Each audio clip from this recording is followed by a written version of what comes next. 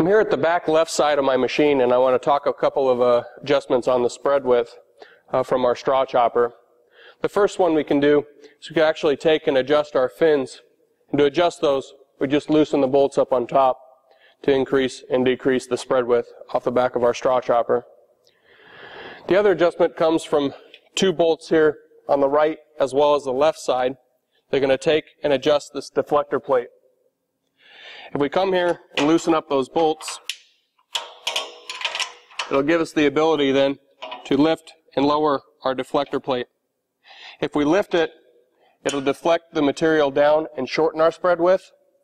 If we drop it down, it'll open up our spread width. After we've adjusted it, we want to make sure we come back and lock those bolts back down.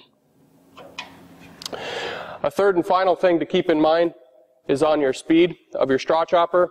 You want to make sure that you're running on the high speed for the small grains, soybeans. That'll help increase your spread width as well.